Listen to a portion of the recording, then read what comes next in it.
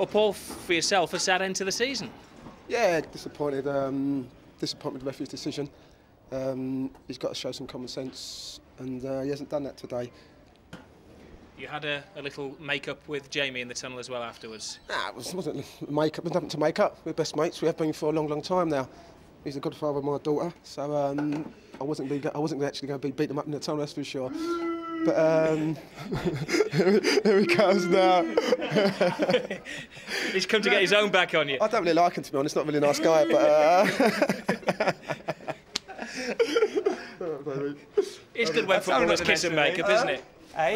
Yeah, but you got him sent off on possibly his last Premiership appearance. What's going on? He's coming back next year, no problem. No, it was him. He tackled me bad, you know. It's about time. He's always used to boot me at training. You know, I just got me a little bit of revenge. So no. I mean, to be fair, I mean, there was nothing in it. I mean, the referee's got to show some common sense. Last game of the season, there was nothing to fight for out there, and I think the referee's ruined the game, to be honest. What about next season? You going to carry on? Richard told you I'm carrying on, didn't he? Of course he's carrying. It's different class still. Can't beat quality, can you? It's an hard one. I think you got, as I said before, you got to go away, take stock, and see how you feel in 6 or 7 weeks' time. And you know, it's different when you get promoted to the Premiership. It's a buzz. You can't wait to play against your best mate, people like that. You know what I mean? But when it's a nationwide, no disrespect to nationwide, and you've got a 6-hour coach on it down to Plymouth, and you know, something that could be hard to get yourself up for. But you know, I still enjoy playing. I still enjoy, you know, bits of the game.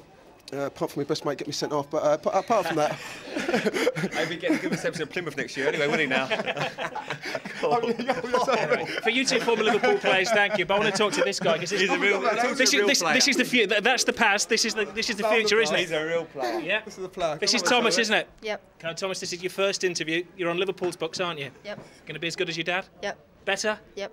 Position? Left wing. Favourite player? Ronaldinho. Really? Or Thierry Henry. Yeah. No.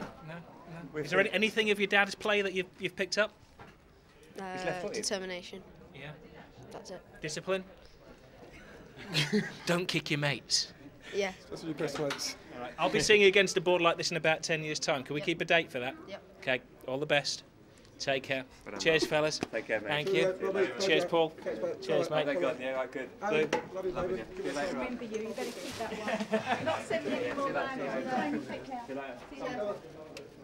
care, mate.